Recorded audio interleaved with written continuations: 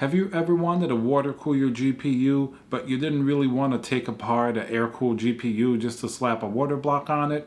Well, there are a couple of options that you may be interested in. Let's check them out.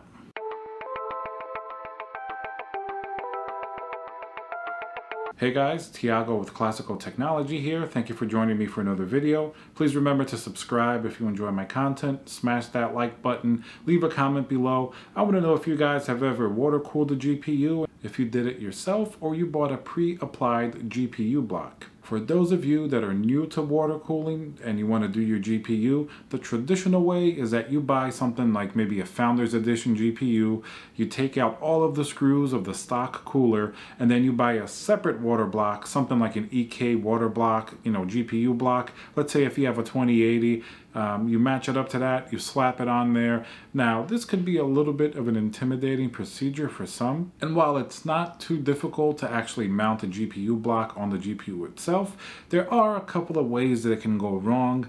You can start to lose little screws everywhere. You can apply sort of the thermal pads incorrectly, giving you poor contact. Certain GPU blocks have been known to be a little more finicky than others, and some people have complained about high thermals, or at least higher than they should be in terms of a water block, because it was not making proper contact, and that's because they incorrectly either used the wrong size screws to put everything back, or the thermal pad just wasn't applied correctly. So these are all things that can happen, and for a little bit of peace of mind, there are a couple of GPU blocks that already come with the water block pre-applied.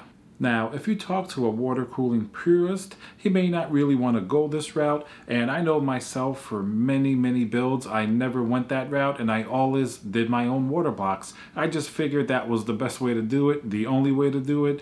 That way I had more control over, the thermal paste I used and whatever other procedures that I wanted to do.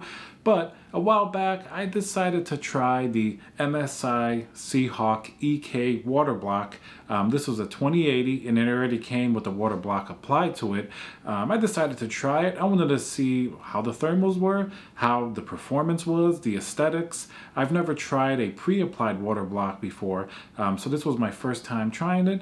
Now, especially this MSI card, first impressions, it felt absolutely epic. Like, the build quality was insanely good. The entire water block felt really good. Now, this water block is going to be a lot different than one that you can get for like a regular 2080, just because this Seahawk card is in and of itself a pretty massive card. So the whole design is different. You have that MSI dragon on the front.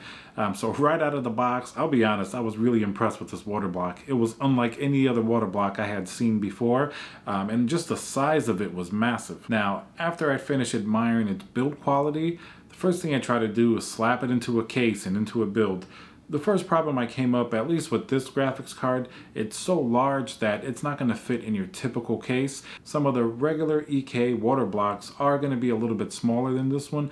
This just happens to be a very specifically big water block, so that's one caveat that I'll let you guys know. If you have a smaller case, it may not even fit horizontally. You may have to put it vertically because some cases are not going to be wide enough. But there are also other sort of pre-applied water blocks by other companies that are going to be smaller. You could always try, EVGA also makes like the 2080 and 2080 Ti with pre-applied water blocks. Gigabyte does as well. Even AMD, that Liquid Devil that comes with a pre-applied water block. These are all going to be smaller than this MSI card, which is just ridiculously huge. Which is really cool for aesthetics. You just have to be careful what type of build you're putting it in to make sure that it fits. So then I wanted to test the thermals. Now, I have other 2080 cards that I have, custom water blocks on, so I had a pretty good basis for comparison. And as soon as I slapped this bad boy in the build, I fired up Heaven Benchmark, I played through a bunch of games, and I was pleasantly surprised that the thermal performance was really stellar. In fact, it was just as good, if not better, than most of the other water blocks that I had. This makes complete sense because this still is an EK water blocks custom block. It's just sort of pre-applied for you with the factory, and generally their installation is probably going to be better than most users. So the thermal performance seemed right on par with all my other 2080 blocks. So that's definitely a big sigh of relief, because another really nice bonus that I liked about this comes down to the aesthetics in terms of the RGB. This particular MSI card, all you have to do is put it in your PCI slot, For the RGB effect, you don't even have to plug in a separate cable. If you've worked with other water blocks before, you know that generally you're going to have a separate little cable to plug into your 4-pin or 3-pin RGB header, which most of the time it's okay, but it's just really kind of not too practical. I mean, aside from having a cable there, you can even damage that cable by pulling it if you're pulling your GPU out and you forget to unplug it. So there's a million little things that can happen. This one has really sick RGB effects, and it's all powered by the GPU itself, just plugging into the PCIe slot. So I really like that. I thought that was a big bonus. So then let's get down to it. Is it worth it getting a GPU like this? Well, sometimes it really may, because first of all, you don't have to worry about taking apart an air-cooled GPU, and a lot of times that I found, it could be significantly cheaper.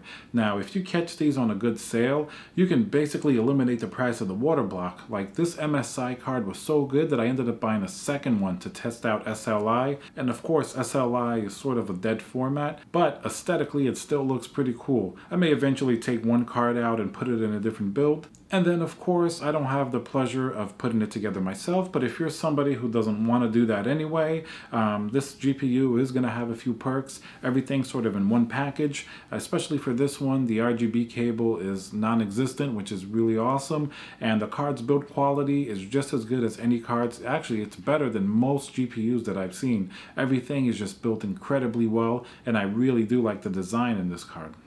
Alright guys, hope you enjoyed this video. Please remember to subscribe, smash that like button, leave a comment below. I want to know if you've ever water cooled your own GPU, or if you would consider getting a pre-applied water block, and I'll see you guys on the next video.